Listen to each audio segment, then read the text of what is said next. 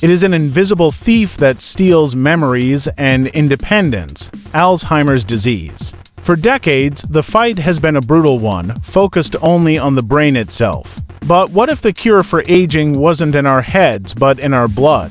A landmark study from Cedars-Sinai is turning the tide. Researchers there have found a way to reverse cognitive decline and Alzheimer's symptoms in mice, not with a brain-altering drug, but with what they call young immune cells. We took adult human cells, essentially hit a reset button to turn them back into youthful stem cells, and then guided them to become these young immune cells. When we introduced them into the older mice, the change was dramatic. Their memory improved, and we saw significant structural improvements in the hippocampus, the brain's memory center. But here is the stunning twist: the therapeutic cells never actually entered the brain.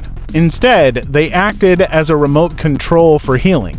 Researchers believe these new, healthy cells release anti-aging signals into the bloodstream.